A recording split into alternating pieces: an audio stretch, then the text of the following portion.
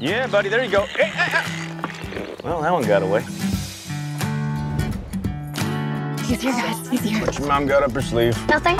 Sure he's here. Yeah, I think so. He should be here any minute.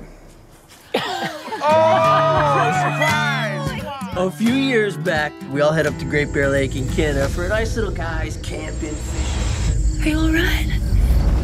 It's happening again, isn't it? It's fine. He said he'd be here. I'm sure there was an emergency at work or something. I'll be right there.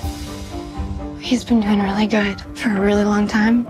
I called Dr. Bartley, and we're seeing him first thing tomorrow morning, and we'll just take it from there. Bobby! You said he left of his own volition.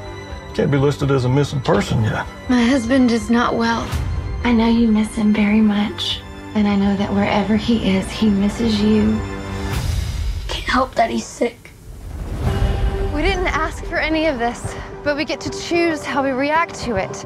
Grandma! There's strength to be found in others in their faith. It can help you find purpose. Are you hungry?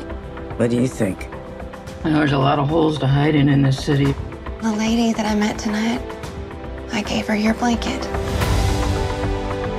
I wish we could give them all blankets. There are over 5,000 homeless souls in this city alone. So it is Phillip's wish to reach each and every one of them with a comforting gesture. A blanket. You're a celebrity. Whoa! One of your friends.